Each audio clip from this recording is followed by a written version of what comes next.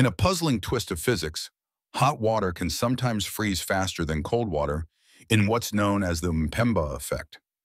This counterintuitive phenomenon was formally recognized after a Tanzanian student named Erasto Mpemba noticed ice cream mixture froze faster when it started hot. One explanation involves hot water's more energetic molecules, which create more space between them as they cool, allowing for faster reorganization into ice crystals.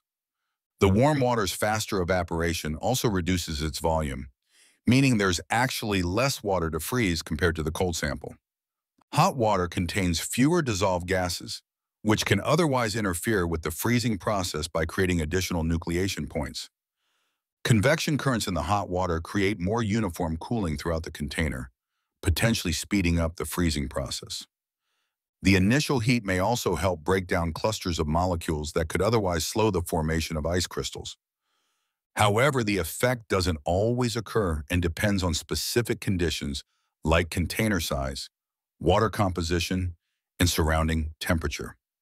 Scientists continue to debate the exact mechanisms behind this phenomenon, making it an ongoing subject of research in thermal physics. Understanding the Mpemba effect could lead to practical applications in cooling systems and industrial freezing processes.